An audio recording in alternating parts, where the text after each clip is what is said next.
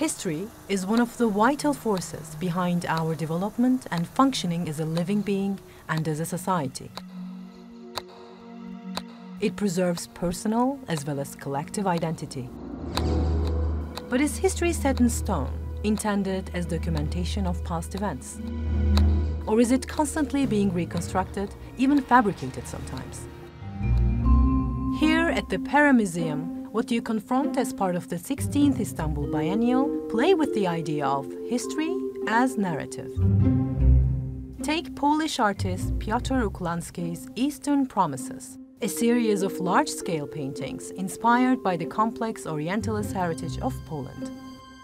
Uklanski reinterprets historical portraits of white Europeans as Oriental subjects and questions nationalist ideologies and personal identity. Or take German zoologist Ernst Haeckel's illustrations. These are from his scientific research, although they seem almost science fiction. In a time when many of the world's species face extinction, Haeckel's work strikes a depiction of a lost world. There is also the late American artist Norman Daly's lifelong project, the fictitious civilization of Luros. The artifacts here are documenting the lifespan of Luros from the archaic period up until its collapse. Luros thus conveys a warning for our own world's potential for decline and dissolution. In the next room to Daly's work, there is Scottish artist Charles Avery's fictional island.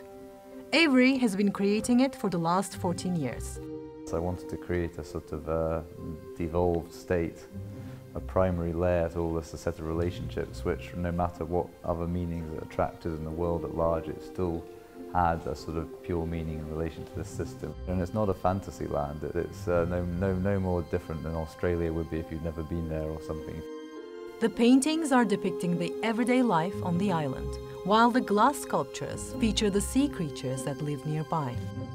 Avery further created the island's customs and cosmology, nature and architecture.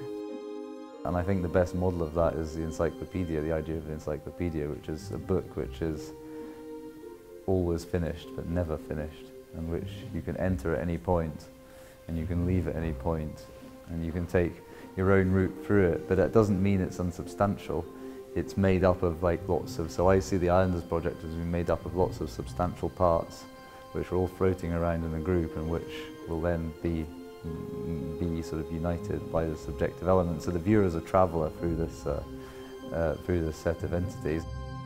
And travelling through the works at the Pera Museum, you may easily find yourself crossing the boundary between history and fiction, a boundary which is itself open to discussion.